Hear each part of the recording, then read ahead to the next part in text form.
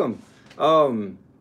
I know I shouldn't say welcome because some of y'all are just coming on to the room. So, you know, I'm going to welcome you anyway. And I'm going to welcome all our guests or all our viewers that always come into the room. That's it. All right. So we're gonna get started. I think there's one person already in the room, Frank. So just me and Frank and Shop Mom. All right. So what tonight's live stream was going to be just open mic, whatever anybody wanted to talk about. Huh? I'm sorry, that's your great granddaughter had her sound on. Oh, okay. So we were going to talk about whatever we wanted to talk about. And then I got inspired by Rose's live stream she did earlier on Instagram. I encourage you to go look up Rose. She's an awesome fabricator. I got inspired to talk about fabrication, but Terry's in the room and forgot about the daylight savings time. Well, I have not forgot about Terry. It's weird because when Terry was here, I forgot about having a beer, but now that Terry's back in Germany, we're gonna cheer Terry and RC. Thanks for joining us from Germany. So I got inspired by Rose earlier. Just to talk about fabrication. I think that's one of my favorite things is fabrication, prototyping, doing something that hadn't been done before. I'd rather do that than just about, well, stop it, people. I would say just about anything, but you know what I'm talking about. So that's what I was inspired by. It wasn't going to be that at all. And then Motor Trend and Hot Rod Magazine. I think one of our viewers told us last Friday that there's an article in the Hot Rod Magazine, the newest one that just came out, about Smokey Yunick's hot vapor engine. And it's just a reprint of another article that was done before. In fact, there's, well, you don't need to see up there. I don't need to get up and show it to you. But that all being said, I'm inspired about fabrication, and you can't love fabrication and not love Smokey Yunick. His fabrication skills were amazing, and we'll get into that if y'all want to get into that. And then happy St. Patrick's Day. I got my green on. I have my St. Patty's beer. Not green, but happy St. Patty's Day, everybody. Should it be St. Patrick's or should it be St. Patty's? It's St. Patrick's. It's St. Patrick's. And it's also Tom's birthday. Don't think we're going to see Tom as he has a trip that he has to take. But happy belated birthday to TR. Terry's birthday was Pi Day. Yes. Of course, that's actually the mathematical concept, not... Oh, Pi Day. Pi Day was Terry's, yes. Pi, and we're talking, you know, kind of pi I lie, but we're talking pi like in 3.14 every digit after that. But yes, happy belated birthday, Terry and Tom. If you see this later, happy birthday. I commend you to what you're doing on your birthday. All righty, I'm drinking an IPA with you. All right, well then I will cheer to that. We'll talk about whatever y'all want to talk about. I don't give a, I do, but unless Shop Mom tells me to stop, let's just go. Or not, I don't know. But I did, you know, anyway.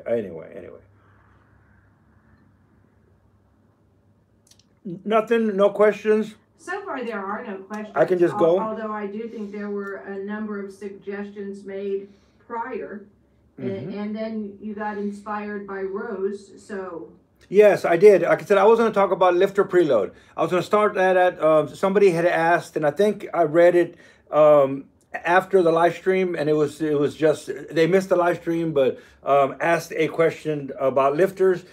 If you come on and you're the one that asked that question, bring it back up again. But I was going to talk about lifter preload, which lifter preload is what a hydraulic lifter has, as opposed to lash is what a solid lifter has. So I was going to get talking about, you know, lifters, what type of lifters, roller lifters, non-roller lifters, flat tap it. But that's all been done before, unless y'all want to hear that. And I got inspired by Rose. So Rose is a phenomenal woman. She just fabricates. I mean, she just has so much just fabricating skills. I mean, I just love to listen to her talk because the talent really just oozes. It does. And I kind of got inspired because she says what's on her mind, and she just doesn't hold back of being her. I wish I could learn something from that. You know. Anyway, I was inspired. And I thought, man, this is great. It's going to be a great, great live stream. I'm just going to just go for what she got me going on, which is fabricating. Before you do, yes. Because V-Twin Addicted actually does have a topic, and then I'll bring you back around to Rose. All right. Have you guys been experiencing hydraulic lifter failure? Only for how many years now? Everybody in the industry has. And the hydraulic lifter failures that we started seeing, it's has a lot to do with a lot of different things. Does it make sense or doesn't make sense? But we'll talk about hydraulic lifter failures, since that's what it started out, that's what we're going to start off with. The problem with the hydraulic lifter failures, there's more than one culprit. So I still haven't really, or I'm not on board with the inferior metals. Yes, no, kind of, not really. The number one thing, what I see is the oils of today are not the oils of yesterday, but yet we're using lifters of yesterday. So it was going to happen. There's no way that it couldn't happen. When we removed the zinc and phosphorus, by we, I don't mean me, I don't mean you, the EPA, the powers that be, remove zinc and phosphorus from our oils, and then we're wondering why we have lifter failures. Well, it's because our engines need zinc and phosphorus in it. The older the engines are, the more it needs. And really, a lifter is pretty, a standard hydraulic lifter is so primitive. It goes back to the Model A days. It's literally a lobe, looks like an egg, a piece of metal, round cylinder, solid, hydraulic. It could have a piston inside of it, but it rides metal to metal. It is so primitive, metal to metal. Why would we still be doing metal to metal lifters? Makes no sense. And a lot of the imports are still, because they have a bucket on top. It's still metal to metal. So we need zinc and phosphorus to protect these two metals. They embed themselves in the metal, and they're aware resistance. So we get rid of zinc and phosphorus, and we start having lifter failures. So one of the things, it's kind of like it's meant to happen. I mean, I don't know. There's too many things that it's like the perfect storm. You walk into any auto parts, unless you walk into a specialty store like our store or a speed shop, all oils on the shelf have one thing in common. They're all high detergent. Okay, they have two things in common. They don't have zinc and phosphorus anymore. So they have no zinc and phosphorus, and they're high detergent. How do you remove stuff from your clothes? Detergent. So any zinc and phosphorus that you may have had, when you went and bought the oil from, I don't want to say, AutoZone, Walmart, or wherever, HEB, or wherever you bought, thinking oil is oil. Well, no. And all oils off the shelf have high detergents. There's a reason for that. Modern cars have variable cam timing. They have a lot of oil hydraulic systems on a car now. So oil is not only just a lubricant, not only a coolant, it's also now hydraulic pressure. So that's how they open valves. That's variable cam timing. They move the cams with hydraulic pressure. So when the solenoid closes, the cams have to go back to their natural state with spring pressure. So if the little oil holes are clogged, it slows down the cam movement. High detergent. So now the Honda VTEX and all these different modern vehicles have tons of hydraulics going on in the motor. So they need high detergent to keep all these components clean. The little hydraulic actuator. High detergent is going to flatten your cam. That's the problem. Is we've changed, we modernized our oils, but we haven't modernized our camshafts.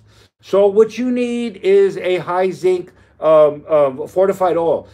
Don't think that adding zinc bottle, I know, I always say stuff, and maybe that's why I don't have any sponsors, because the powers that be, people that sell products are, I don't want to say they've made snake oil, but they made these bottles of zinc and phosphorus after the fact.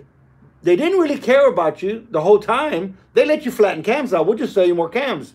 You all start educating yourself. You find out there's no zinc and phosphorus in it. So now they get you a bottle of zinc and phosphorus that you can add in, solves all the problem. I'm talking about a lot of manufacturers with a lot of big names. I'm not going to say them because if they have a zinc additive, you know, I go back to what Smokey Yunick says. If you have to add an additive, it's because you got shipped for oil. So get real oil and don't have to add an additive to it. What Lake Speed Jr. says, the old lubricant specialist of the world, in my mind, years ago, he said something that made lots of sense.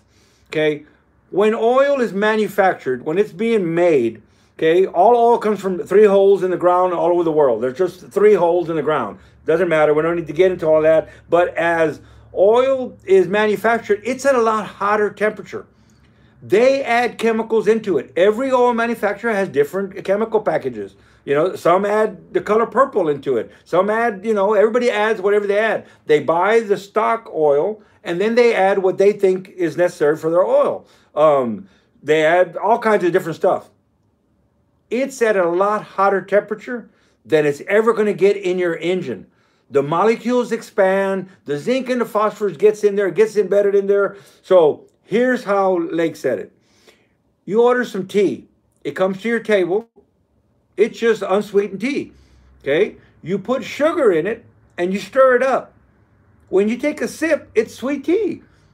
Eat your meal for a little bit and then go grab your tea again. You have unsweetened tea. All the sugar's at the bottom of the glass.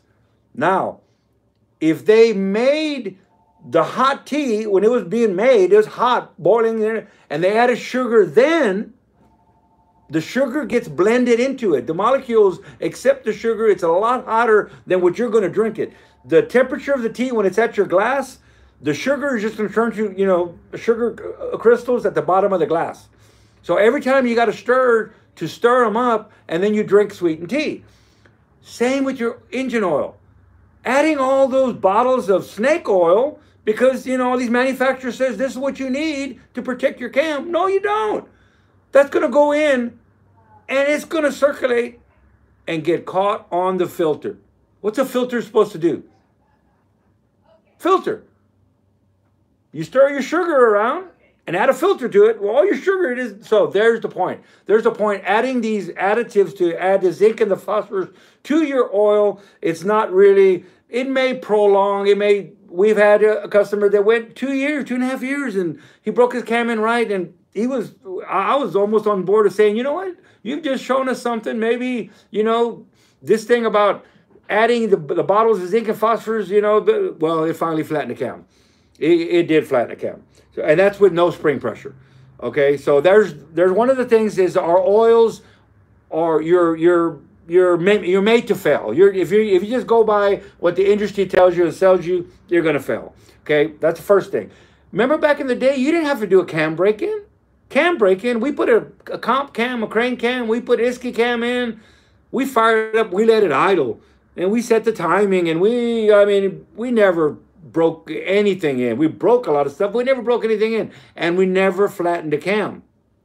Now, you have to rev your engine up to 2,000 RPMs for 20 minutes minimum, right from startup. If you crank your engine too much to get oil pressure, back in the day, we would just crank an engine, crank, with no spark plugs. Oil pressure would come up. I know it was wrong. We all did it. Come on, tell me you didn't do it. No problem. You can wipe a cam out just by cranking it. So, you should be pre-lubing everything, and you should be using a pre-luber anyway. But I'm just saying what we did. It was, yeah, we all did it. We all did it. It ain't gonna happen anymore. You bet. If you turn a motor over too many times before it fires up, you've already wiped the cam. Okay. The lifter has to spin in the journal, in the bore. In the bore, the cam is not perfectly flat. It's slightly angled. The bottom of the lifter is not perfectly flat. So as you turn your engine over, the lifters are rotating. All it takes is a moment of that lifter not rotating when you first get it turned over, and the cam wipes the lifter, and that's it. Once it wipes the lifter and it starts doing this wiping pattern on there, it ain't gonna spin anymore. So back in the day, we pushed lifters and bores. If they were tight, we'd push them in harder. Now you better make sure your lifter spins freely. Make sure that you hone your lifter bores out. Make sure they spin freely. I take a marker and put a mark on my lifters, and as you're turning your engine over, you'll see the lifters turn. You'll be turning it over, you'll see the lifters turn. If a lifter doesn't spin, you better stop right there and figure out what's wrong. More than likely, in the bore is not right, or the angle is not right on the camshaft or the bottom of the lifter. And that is, I read a bunch of forums and people have been testing this stuff out, and it seems like everybody has a different design or how much of an angle that you need to the lifter. So the lifter or to the camshaft, but they're not flat. If it's flat, it's not going to spin. I'd have to do a diagram. I've done it before. Since it's at an angle and it wipes one side of the lifter, it spins the lifter. There you go. Those are the failures there. Now let's get into the check valves.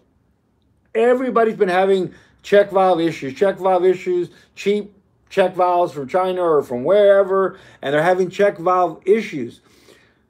How has the manufacturers now, is a little sheet of paper in there, warning, no warranty. Hey, there's no warranty anyway. You have a flat cam, there's no warranty. What does the cam manufacturer tell you? When we sold you the cam, it had a lobe on it. The lobe being gone, being flat, that's happened on your end. There's no warranty. So thinking I'm going to pull the cam out and I'm going to send it back to the manufacturer, I'm going to give them my 2 cents because it flattened the cam. They don't want to hear it. They're all flattening. Unless you do the 20-minute of fire up.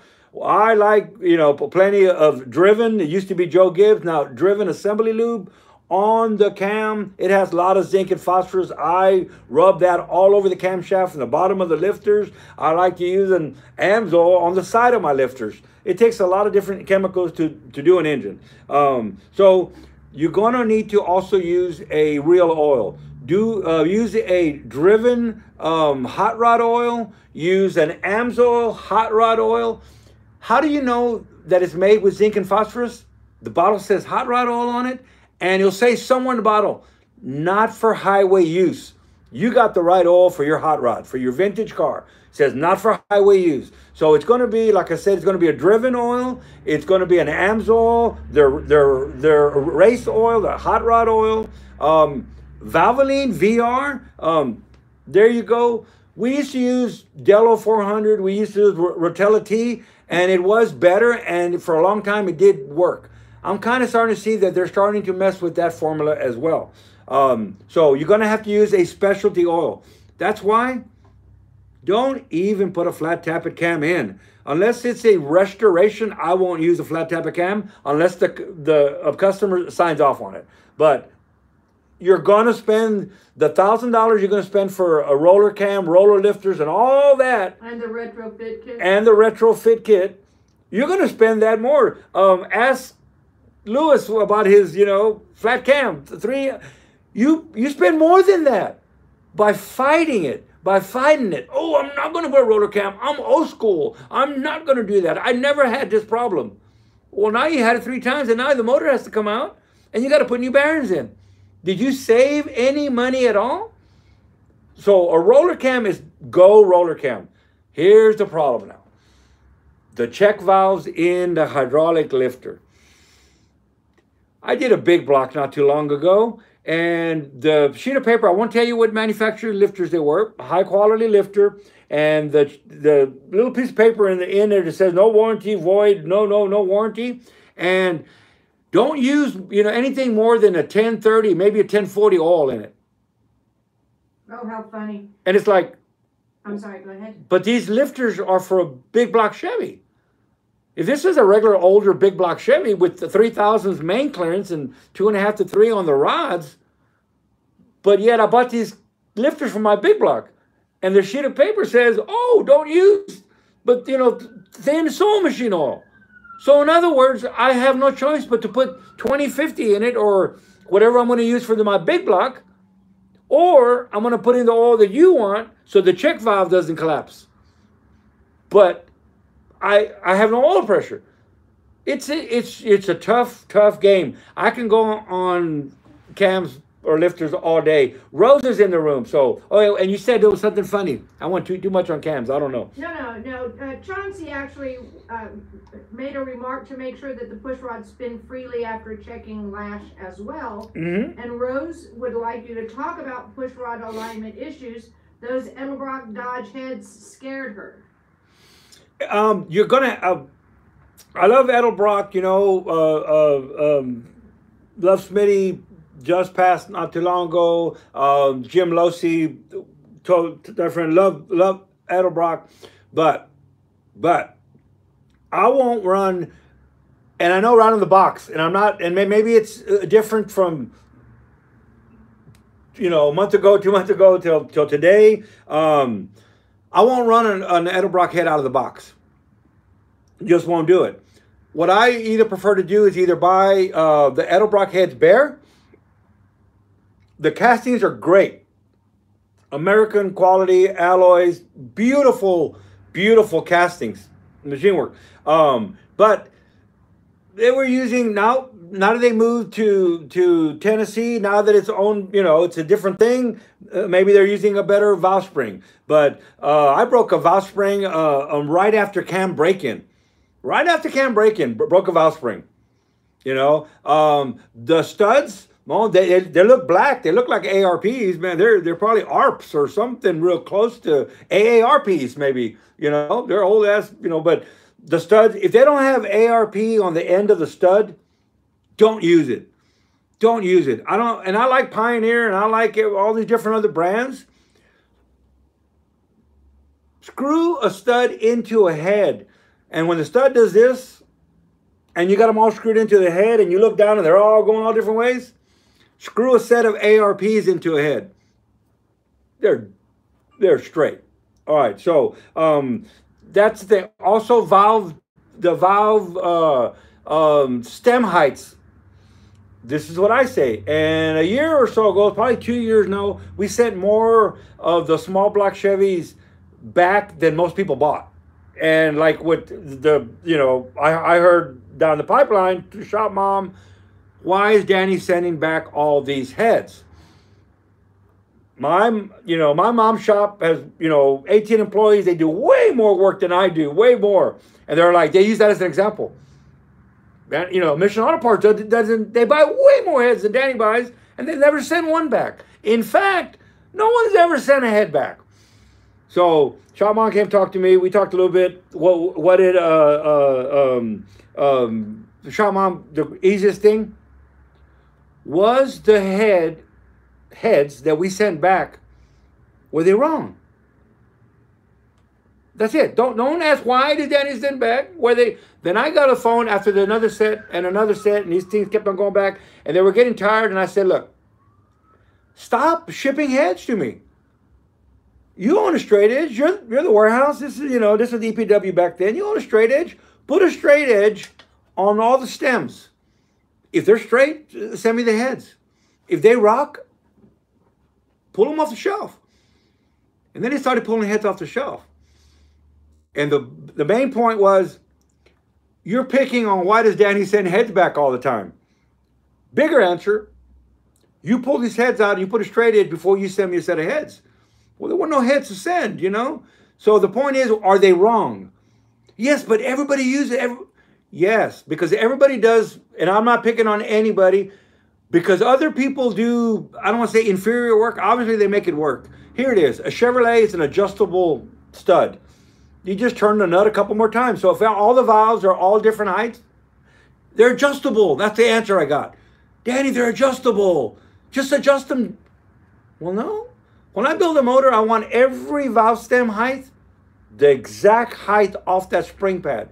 I want everything spring pad. I want everything parallel. Parallel off the crankshaft. Parallel off the deck. Parallel. Everything parallel. I don't want to use 16 different push rod links. Right? I want to order a set of 16 push rods. I don't want to do my valve geometry and then order this link push rod, that link push rod. And they go, it doesn't matter, it's hydraulic. You can adjust it. My motors sound different than other people's motors because they're just smooth. Everything is right. Every valve opens. When the cam grinder or the designer designed the camshaft, Did he make all the lobes within 10 thousandths? They're within 10. No, he made them all the same. Made everything the same, right? What does Smokey Yunick say? You're building 8 one-cylinder engines connected by a common crankshaft. When you do that, you find out most stuff out of the box you got to send back. But anyway, I love the cylinder head, but the valve geometry is all wrong. On that Chrysler small block head, originally the Chrysler small blocks were shaft-mounted, bolt downs on a shaft. So you pick a push rod link and you bolt it down, you set your lifter preload, and that's it. So if all your valves aren't the same height, I know you can put an adjustable set of rockers. You most definitely can. Just take a straight edge and check all of your stem heights. They should be right on the money. They should be flat. You shouldn't have a big old rock with the one higher than the other and all different heights. Here's another thing. If all the heights are all over the place, where's the placement of that valve in the combustion chamber? The valves are all the same length. Oh, we don't care about combustion chamber CC as being the same in every chamber, right? We're not building an engine with 8, engines connected by a common crankshaft. Because if you are, then you want that valve to be the same distance in that combustion chamber on all of them. I don't want to CC every head and then every single combustion chamber, which we do, and then find out, oh my God, my CCs are all over the place. I know. Most of the time, or for 99.5% of the people, it doesn't matter. It does not matter. But after I explained all of this, yes, we got credit for all these heads. So here's the dilemma with that. Do you go to a restaurant and say, I don't want a Mexican plate? That's what I'm going to use because that's what I order. Or I don't want that steak ranchero, another Mexican plate. I don't want the lunch special. I don't want the lunch special. But bring me 2 enchiladas. Bring me some rice. I don't want the beans. Who doesn't want beans? Okay, bring me the beans. Who doesn't want rice? Okay, but you go and say, no, I don't want everything that comes on that plate, that lunch special. I want this, this, and this because I'm going to change out the tamale for a taco. Or I'm going to change out, It's cheaper to buy the lunch special. It's not cheaper to buy everything a la carte. You'll end up having a $30 lunch plate by going, no, I just want this and I just want that. So it costs more money to do things right. So you have this dilemma. So generally, I'll either buy a bare set of heads. That way I can put Manley valves, I can put Ferrera valves, I can put, pack springs, I can put, comp retainers, I can put all of the good stuff on, or buy the heads complete, start checking them, and then just start tossing. The springs, they're gone, and I put a real set of springs on them. Depending on what build, you don't have to change every single thing out. I haven't broken a retainer or a keeper. They look like comps, and now they're owned by the same people, so it could be a different world now. So anyway, there you go. I'm sorry you're having problem with those.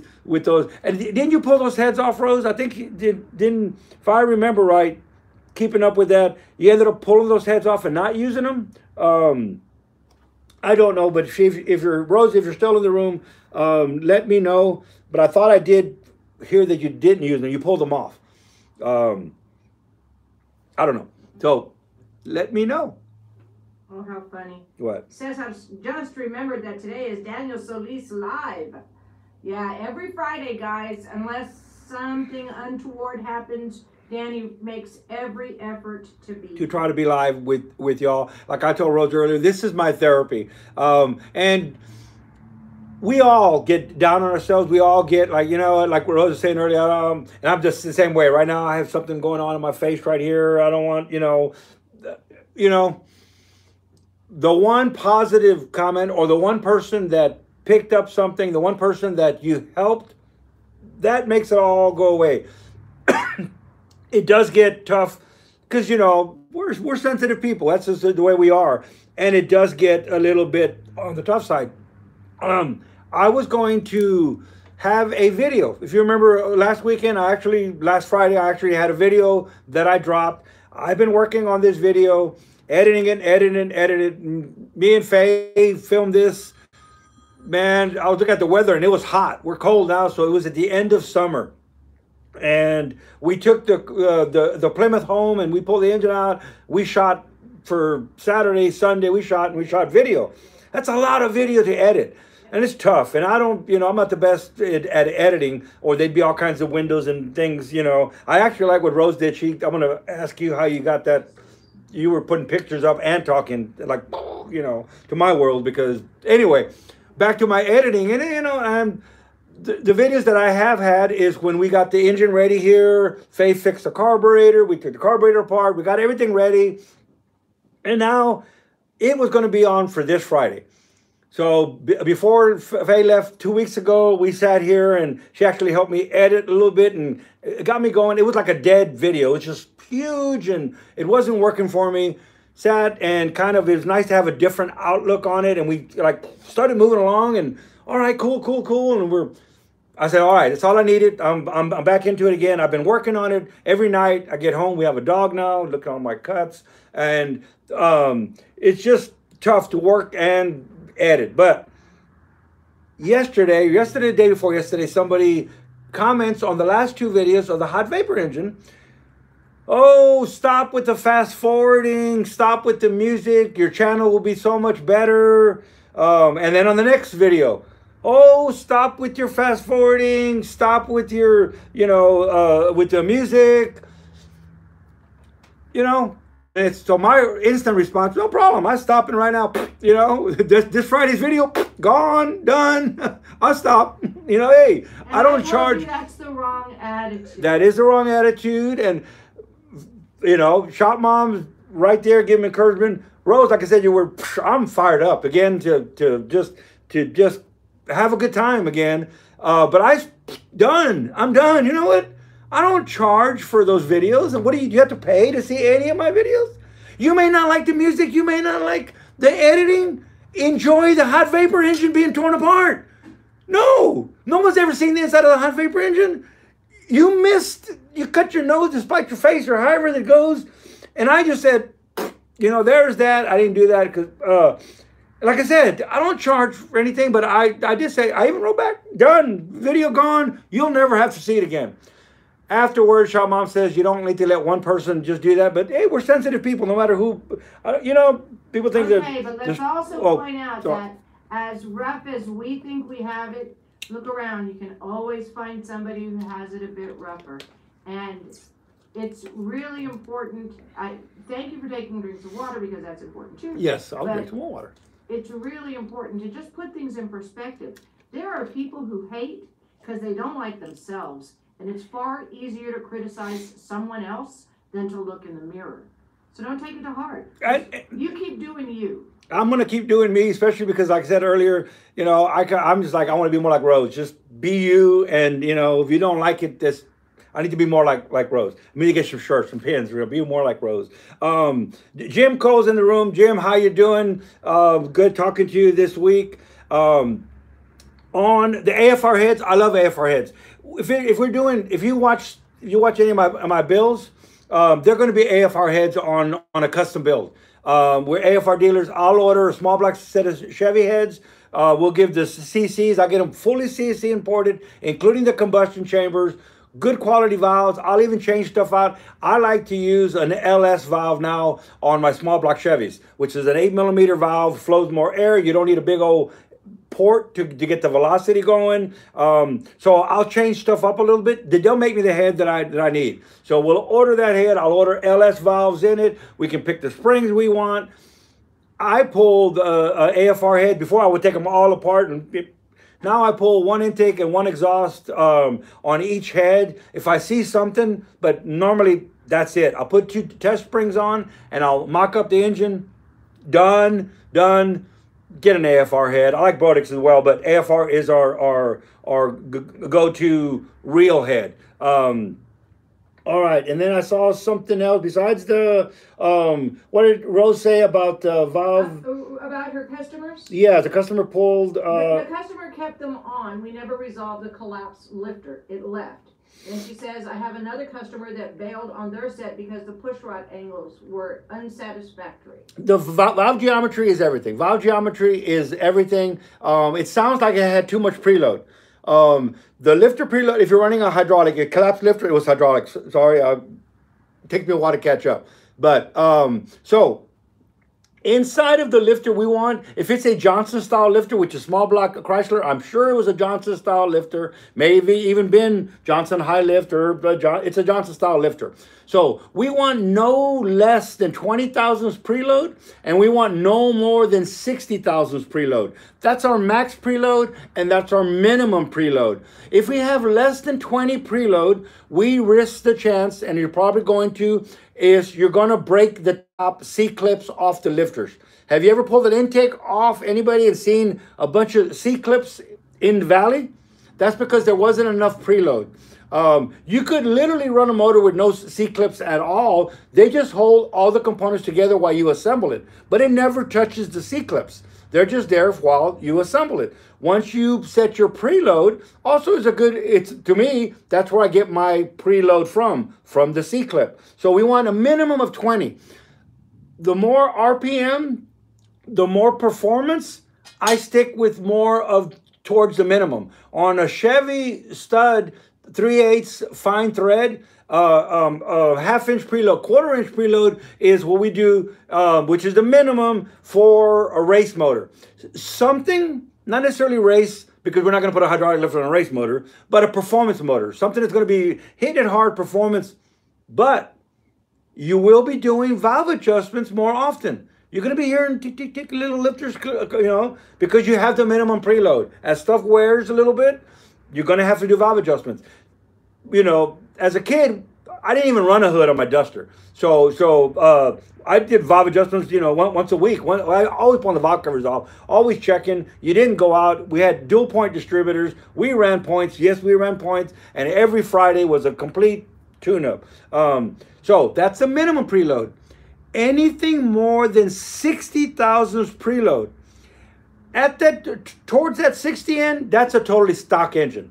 That's a totally stock engine that you're never going to over rev, and you're never going to pull the valve covers off at all. The problem when you start getting above in the 60 range and more preload, right in that range or more, is on the inside of the lifter, there's a little hole that feeds oil to the inside of the piston. There's a little check valve, oil goes in underneath the piston. So essentially, you cannot compress a liquid, right? So what a hydraulic does, it's self-adjusting because it does bleed. There's a little check valve and it does bleed the oil pressure on. But as you're turning RPMs and it's running so fast, as the cam comes up to open the valve, it cannot compress the liquid. So it opens the valve. Now, if you have a good spring pressure on, I remember my Duster, I could turn the engine over and the valve was open and I had double springs, and all of a sudden you'd see the lifter just collapsing. That's normal. But in running, it doesn't do that. You cannot compress the liquid. It opens the valve a lot more than going, you know, than collapsing the lifter. That's why a hydraulic is essentially self-adjusting, because it can always, you know, if you get a little worn out, the plunger will go out a little bit. If it gets hot, the plunger will go down a little bit. So it's self-adjusting. It's a hydraulic lifter. Anything more than 60, you're risking the oil hole and the plunger. Once the plunger gets down past 60, you're risking it collapsing and the oil just going on the top of it. So what happened is, I would bet that, unless it was an oil pressure related problem, which I would bet, it's a Chrysler, it doesn't have an oil pressure related problem, I would bet that the plunger was just too tight. It had too much preload and it collapsed. The lifter just collapsed. That's what I'm going to get at. That's what I would check first. Also, what's the one thing that I do that's kind of uncommon? I pull spring pressure. We haven't lost a cam in 10 years, but it ain't by luck. I pull spring pressure. Even on Mark's compressed air engine, on everything. Back in the day, we put double springs on everything. We had a minimum 150 pounds, you know, 110, 150 pounds spring pressure. What we did is 110 on a flat tappet, 150 on a roller. What's the modern performance roller? Comp's been asking for 110 pounds on a roller cam. Why? Because there's all these lifter failures. So basically, if I'm going to do something and I don't want any problems, go solid. Go solid roller. Solid roller and be done with it. All imports that are running a wafer type, they're solids. You don't mind if you have a tight lash solid, you almost can't hear it. And some of us old timers, we like to hear our rockers, not clacking. It's a different sound when it's a beautiful, all of them just sounding correctly. All right. And then about the angle, I wondered why the angle was what was wrong. It was part of the wrong push rod. The one item that we never buy, never, ever, ever, ever, ever buy is the push rods. What do you? It's kind of silly. You never buy push rods. That's not actually true. We never buy it premature. We buy push rods in every single engine, but very rarely is it just a push rod that the book calls for. That's almost never. That's just a generic push rod that will, it'll work. What we do is we check valve geometry. I have a push rod checker, get my valve geometry right, and then get the push rod. If it's a mild motor, Comp has push rods every 50 thousandths. Every 50, there's a different length push rod. That's for a mild motor. For the most part, I don't want to be within 50 thousandths of the right push rod. So I get the actual push rod length. I call Manton. Manton makes our push rods. Any of our real motors has a Manton push rod in it, unless when I did my geometry, right out of the book, it happened to be a Comp crane or somebody's push rod that right out of the book, that's where I want it.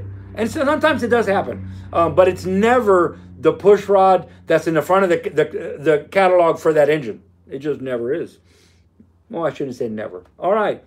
There was a question just a little bit ago that I would like to bring to your attention. Stephen wants to know. He's working on a small block Chevy that has a timing problem. The timing mark is scattering around when I turn the timing light on. Could it be because I bought a cheap distributor or a cheap timing light? All right. Or either. I like that, like the alien and whatever. Could it be? Could it be? All right. So your timing is moving all around. Generally, when back in the day, the very first thing is you either got a bad timing chain, or it could be in the distributor. Real easy. Pop your distributor cap off. It's a big cap. It's a big cap. Pop it off. Go have your beer, put it back on, you're done. No, I'm just joking. Pop your distributor cap off. Then turn your engine one way. Doesn't matter which way you want to turn it. As soon as the rotor moves, put a little mark with the marker. Look at it with your eye. Have your buddy look at it. Somebody please be looking at it. Turn the engine the opposite way now. And see how much it takes before the rotor moves. If you got to go a quarter turn and then the rotor moves, you have a worn out timing chain. There you go. Could be that the problem right there. Also, what you got to realize is that a Chevy camshaft does not have a cam button in it, or there's no plate to hold it in. The gear is cut, so as it spins, it's always pulling the cam back against the block. But we don't like to do that. We like to put a cam button because acceleration and deceleration, you could have a lot of cam walk back and forth. If the cam walks back and forth, your timing is going to move. At idle, I don't think your cam is doing this, but it could be. So if your distributor, as soon as you move your engine, turns right back, you move it the other way, turn. It's not your chain. Go to the distributor, pop the cap. Well, the cap should already be off. Look at your weights. Look at your weights and look at your inside. It's not solid. The shaft that goes in the bottom has a top piece on it, and it has two weights and springs. I've seen all that all worn out, and it'll just sit there and flutter. I've seen the springs off. People put real light springs on. Anything in that regard will make it just move back and forth. So maybe that helps. The only thing that will ever go on a Chrysler 318 is that about 100 and some thousand miles, the chains will wear out. 120, 130, 140, and 50, whatever. That's the only thing that ever wears out on a Chrysler small block.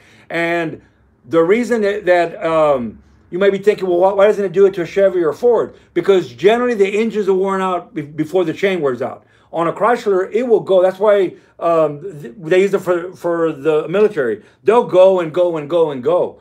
And generally, at over 100 and some thousand miles, we'll have a loose chain. Put a new chain on it, and it'll go another 100,000 miles. So, okay. Wow, Howard Hutchinson, how old can a case of AMSOIL get before it becomes unusable? I have a case of AMSOIL turbocharged premium synthetic from 2005, unopened. Can I still use it now? Yes. I don't know why it would ever get. AMSOIL is the real stuff. If I had a case, I would probably, you know, AMSOIL sells an oil analytic kit that's very inexpensive. I might just crack one open and send it to them and make sure that it hasn't broken down depending on where you stored it. Contact AMSOIL. They may buy it back. They may send you a fresh case just so they can have that. Does it have the old? It's not 2005. It isn't an oil can. Do people out there know what an oil can looks like? I remember back in the day, I used to stack cans by the window and make a display. Anyway, my friend had a demon with the 318 in high school. We beat the crap out of the thing. Yes, I ran a 318. It wasn't a demon. I had a duster, and I shot more nitrous in that thing. I did just about everything crazy with that thing, and it was a bullet. It just never had a problem. Okay. Okay, so if we haven't seen any more questions, I'm guessing you have satisfied all of everyone's intellectual curiosity for this conversation. But okay. I do want you to know that there are a lot of folks in here, Danny, who want you to know they love your videos. They learn stuff from you every time. Well, so don't let the negative naysayers get to you. I'm going to go back this weekend and start editing that. I didn't get rid of it, like just get rid of the whole video. I just closed the laptop and said, "Oh, they're done. You don't like the way I edit." And like I said, it doesn't matter. I'm not going to get back into that. I'm fired up. There's way more people with a lot more issues than I have that are doing way better than I am. So there we go. So Overbuilt Automotive wants to know if you've ever cryo-treated any engine parts. No, some of our customers have, and totally believe in it. I've never personally have, but yes, most definitely believe in it. Before we go, Trish is still giving these out. I'm going to give some more love where love is due. Smokey Belongs, not this one, but one just like this could be yours for totally nothing, for free. All you have to do is give some love back, put it on something. Where would you put the Smokey Belongs? On your car, on your window, I've seen it on toolboxes, I've seen it on cars and windows, I've seen it on hats, shirts, I've seen people. All you have to do is, once you get them, is post it somewhere and put hashtag Smokey Belongs. That's it. All you got to do, you're also going to get that one there. You're also going to get this one. And you're going to get them from Trish Yunick herself. She's paying all this on her own. And so all you got to do is contact her at, if I remember right, Trish Yunick at SmokeyUnick.com, right? Trish? Yes, it's Trish. Trish at SmokeyUnick.com. So don't get me to get you the actual thing. There's going to be a bubble right here. And there was a question about this earlier, and I just want to point out that it did take us a couple of weeks to receive ours. Oh, yes. So yes. This is a labor of love for Trish. She doesn't ask anything of you other than that you post. She's got two twins. We're really trying to get a movement started. Smokey does belong in the NASCAR Hall of Fame. There would not be NASCAR if it weren't for Smokey. And so she sends this stuff out on her dime, doesn't even ask for postage. I just saw I think it was this week, and she posted a big old box. She apologized. It's taking a while. She has to write all those out. She has to put stamps on all. She has other stuff to do besides that, but this is her thing. I'm not getting into that. She's got twins. Life, it goes on for free. So it may take a little bit, but I haven't heard of anybody who has not gotten them. She generally sends out a big box at a time, so a lot of people get them. Like I said, you're gonna get the stickers. Smokey belongs. We know he belongs in the NASCAR Hall of Fame. Crew Chief of the Year. I wanted to show off if Rose is still here, and I know that she would appreciate this. If nothing else, it got me inspired about fabricating you know, making stuff with out of your hand. I love aluminum. This is one of Smokey's jigs. In particular, this month, Hot Rod Magazine has an article of the hot vapor engine. It's the 2.5 Iron Duke. Has anybody here read that article in Hot Rod Magazine? Well, the 2.5 Iron Duke. Okay, if you could read this right here, that's Smokey's writing, his stampings. I'll put it real close. Is it on reverse for y'all? And Rose is here. Okay, there. Look at that. It might be on reverse. No, you can read it clearly. Oh, you can read it clearly. Yes, Awesome. It says 1/20/85. There you go. That's the date. January 20th, 1985. I can tell you where Smokey was and what he was doing January 20th of 1985. He was stamping this right here. I get Tony and a lot of the family members that Smokey didn't have any notes. There's notes everywhere. Every single thing he wrote notes on. I look at every little thing. So, I mean, I know what he was doing Christmas Eve, the first Chevy 302. Why? Because the honing stones that Tony gifted me has the date on it. He wrote the dates on them. So there's notes on everything. You just got to look. Well, this is the jig that he used for that engine in the Hot Rod Magazine. That's the 2.5 Iron Duke. Here's the jig that he made the manifold for that engine. Okay, so I can actually duplicate that engine. I have enough parts, and I'm going to make a 2.5. I'm going to put back together a 2.5 that's going in RS10. Smokey was working on a 2.5 hot vapor for GM. I have the roller cam that's on the Cam Doctor. If you saw when I did a shop walkthrough earlier. Okay, well, check this out. Check this out. I don't know. I get excited. I know just one person will get excited. And so there we go. This is the jig. I think Rose would appreciate this. I know. That's what afterwards, I got so fired up. I went through the shop and started pulling this stuff out. And I said, if one person would appreciate it, I know that Rose would. This is a jig. Smokey made a jig for everything so that he could repeat it. So that it could be repeated and made more of them. So here's the jig. He stamped the jigs with what engine they were. He stamped all these parts so that, fortunately, Tony saved a lot of these jigs. The majority of them went to the scrap pile for aluminum. So I don't have every jig, but fortunately, some of the parts that I don't have the jigs for, I have the part. So I can reverse engineer a jig for it. So here's the jig. Here's the top part. So the manifold, that after you welded it, you pull the manifold out. I'm going to put this back here because I don't want to lose these little screws. But I'm going to show you. What? You might have a screw loose? Is that I got more than one screw loose, Shop Mom. You know that. So this is the jig for the Pontiac 2.5 engine. And just so you know, Irrational Dive says he has read the new Hot Rod and has read the article. So awesome. So that's the jig that Smokey used to make the parts on that engine for that article on the Iron Duke. That actual engine is not in the original Fiero. That was crushed. GM picked that car up and crushed the car. But Smokey pulled the engine and transaxle out. Tony found another 84 Fiero, and he restored it, put the gauges in the car like Smokey had in his actually when he had the car. He had photos of it, so Tony tried to do as close of a job. It looks identical to what GM had, and then he put the original engine and tranny in it. Drove it for a few years. It was on the power block. They had it on the dyno in the power block. And then he donated to the Don Garlis Museum. So if you ever go to the Don Garlis Museum, that's not the original car. It's a clone, but it is the original engine and the original transaxle.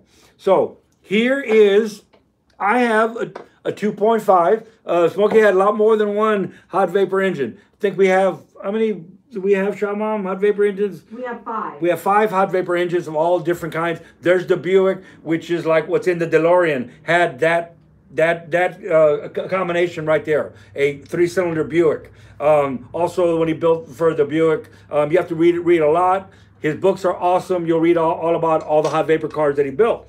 There's the manifold. This is a handmade. There's no castings here. It looks like a cast manifold. It looks like it was casted. I mean, I could get really close and all the wells are sanded. So he not only took the time to make something. One thing I have learned from anything of Smokey Yunick's, it had to look beautiful. It didn't, why do you have to take the time to sand roll all of the parts? That's why a lot of people think that the manifolds or any of these parts are casted parts. They're not. They're not. They were meant to be casted. These are the prototypes. They were meant to be casted, but they look, it's an amazing piece. It's an amazing piece. So there's the intake manifold, and we're going to put that engine back together again. It was missing some parts. It has some... It was a roller motor, didn't have the roller lifters. The cam got pulled out of it, and there's a bunch of parts that were missing. In a lot of stuff that I got in boxes, I got a bunch of different camshafts, and on one of them has a tag on it, and it has right on it. It's a crane. It's a roller cam. The tag says right on it, GM S10. It was the version of the prototype that he was building for GM. So there was going to be a hot vapor S10 truck. I bought an S10 with the 5-speed about the same year, and we're going to put that engine back together again. Make whatever parts might be missing, and we're going to put that back in the S10. That's a project after the Plymouth. The Plymouth is what's coming back together now. So Cesar says we have a hostage. Oh, well. Oh, we have a hostage. By the way, there was a question Yes. earlier. Yes. Do you have a valve adjustment video?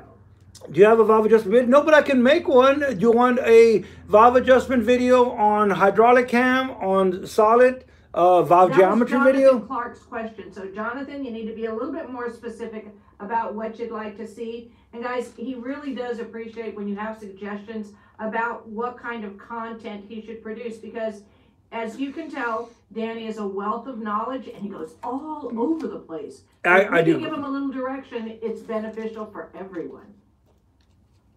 I just thought there was tons of, I love YouTube, I thought there was tons of videos out there. So I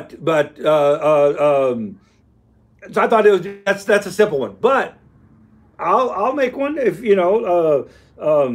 what is it? What did Terry say? That I have a typo? Then you know who wrote it. Then you know who wrote it, and you know it's genuine. You know Shop Mom didn't write it. If there's a typo, then you know it's genuine. Hot vapor. What is it? What is it? That's not what I see on mine, but perhaps that's on some other. Or in the description, It could very well. I got big thumbs and trying to do it on the phone. I'll take that. That's how you know. That's how you know that it's genuine. If the dates aren't always exact, or the spelling isn't right, or the pronunciation of words aren't right, you're at the right channel. You are at the right channel. So Stephen would like you to make a video on small block Chevy hydraulic adjusting rockers.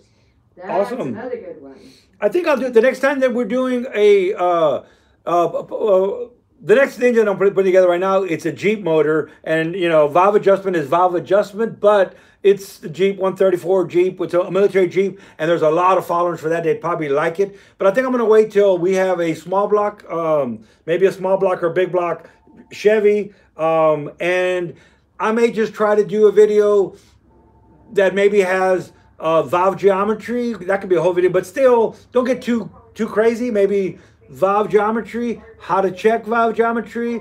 There's some neat little tools out there, how to use those tools, what you're looking for, and then how to set preload.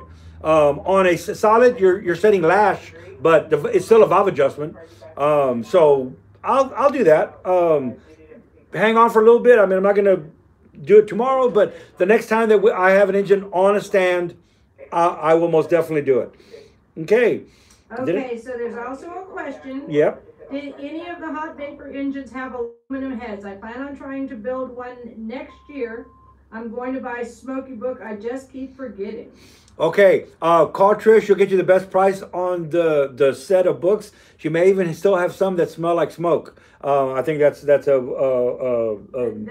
that's funny, but actually, and you get them from Trish herself. Yes, but that's kind of yes, they have the Plymouth that we have has an aluminum head. It's a 2.2 Plymouth. It has an aluminum head. There's an engine I have in the back that no one knows about, including Tony didn't know. There's a lot of people that came and looked. No one even knew what this engine was. One of the cars that I'll probably end up building after doing the S10, he did a Sunbird.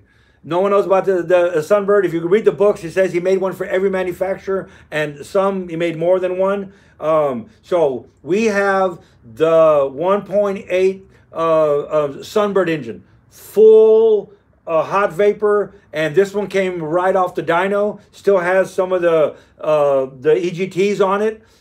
So I want to find a Sunbird, a nice Sunbird, something clean and respectable, and I want to put that in there. I need to do some research. There's a lot of common things that make this work. So you can't take some of the items or some of the ideas and disregard some of the other ones and then say, oh, it doesn't work. That would be like getting a recipe for pizza and then saying, man, everything's great, but I personally don't like baking powder or whatever. I don't know what goes in pizza. You don't put baking powder. What would you put in? So a cake or something. And go, well, I love everything, but I don't like that part of the recipe, so I'm going to omit that. And I'm still going to have a great cake. Or, well, no, it ain't going to rise or it ain't going to, do its thing. Some of I'm going to give you some clues. Okay, but we have to kind of widen it down because we are getting towards the end and there's a couple of other questions you need to address. Just when the clues were going to come out, we got to widen it down. I know how you work. No, all of them have something in common. What is the one common denominator? They all have standard transmissions. If you're trying to achieve the max miles per gallon, then you want every part. Right, that's what the manufacturer was doing. So you don't want to just make an engine that has better efficiency. It passed full emissions with no catalytic converter, but you want everything. So one of the everything in the recipe is, what do they all have in common? They all have standard transmissions. What do they all have in common? They have a gear ratio that feels like if you're taking off in second gear. So these engines produce so much torque that you don't need a low gear. What do they have in common? It doesn't have real wide tires on it. What about the radiators? But we're going on and giving too many clues. Can I pull a tire out? This is the tire that Smokey designed for. You're not going to get these tires. The Fierro at Don Carlos Museum has a set on it. Goodyear picked up what they thought were all of them. They didn't. But this is the Bald Eagle. This is a Goodyear Bald Eagle that Smokey Yunick designed. If you read his books, then you'll know that he was doing stuff for Firestone and Goodyear and the rubber plants, and he was into everything. So this is his design. So low friction tire. It looks like a tractor tire, straight cut.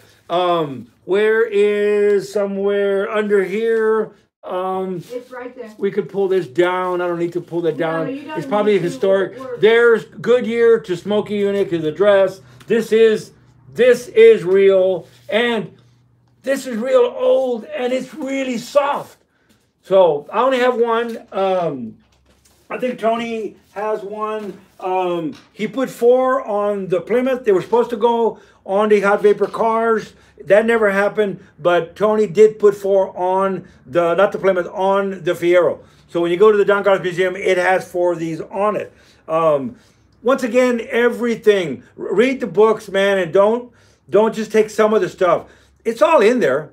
It's all in there. Let's wrap up with a couple of questions. We're going to wrap up with a couple of questions. We're way past time. Cheers. So John wanted to know what is the name of Smokey's book. So apparently he wasn't one of our OGs from when we did Automotive Book Club, but I would appreciate it if you would show the trilogy of Smokey's books. Of course, we all know about Power Secrets, but he wants to know about Smokey's books and a couple of other remarks. One of which is from Jonathan, who suggests valve geometry would be interesting as a video because he'd never heard of that before. Okay, so and I have. They make them in a soft copy. You don't have to have the hard copy. The soft copy is cool because, like, Faye writes her notes in the books. Right, shot my crazy on the hard hard copy. I'm not picking on Faye. I'm saying I bend pages and I get in trouble. But anyway, so there's 3 books. This is the book set. They're still available. They generally go for over $1,000 on eBay. You know me, I'm an eBay person. But I always, I have, and I know that I've done this before, and it just cut me out of the loop because now I have competition. But you know what? It's not about me, and I have a search. So anything that Smokey Yunick comes up. The other day, some of these books went for like $300. I missed. So they're always coming up, and sometimes you just go and place a bid, and if you're not in a hurry. Although, can't you still get them from Trish? But you can get them from Trish. Press? Yes, you can get them from Carbon Press. The set that I have, I bought from Trish years ago, and it's a numbered set. So I don't know if she still has the numbered sets. Just ask her. Call her. Carbon Press, Trish Yunick, Trish at SmokeyYunick.com. And there's 3 books. This is about stock car racing. What is it? Little Skinny Rook. They're just, I can go walking under the... Okay, there's another question. Yes. So, would you ever do a video about crankcase ventilation techniques, pros and cons, so on? For example, exhaust vacuum ejection for making power. Venom says you've already done one. Thank you, Venom. Yes, I have. And I've included it in, it might be included in the valve cover powder coating video.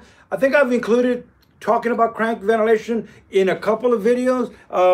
And somebody asked a week or so ago, maybe it was a week ago, more in depth on the valve cover end of it, which it's in the powder coating video because I actually had to modify them for crank ventilation. But I guess I need to I'm gonna go look and see if they're just in other videos, and maybe I need to just make one real simple crankcase ventilation, but it's very important. It is one of the most, probably the #1 thing that we see that everybody wants to come up and show you a car, or you walk through a car show. I don't want to say everybody, they're all wrong. Everybody just, I was guilty of it as a kid. What's the first thing we did when we bought a car? We pull the valve covers off, we put a set of Mickey Thompson valve covers, and we put 2 breathers on it. We got rid of all the vacuum hoses. Well, we need those vacuum hoses. So if you want to talk about crankcase ventilation, next Friday, I see Shop Mom getting ready to shut this down. We have a dog now. Did I mention we have a dog now? So a dog's probably waiting for us. But anyway. And Brian did stop in briefly. For some of you are not OGs. We say peace and assembly grease here.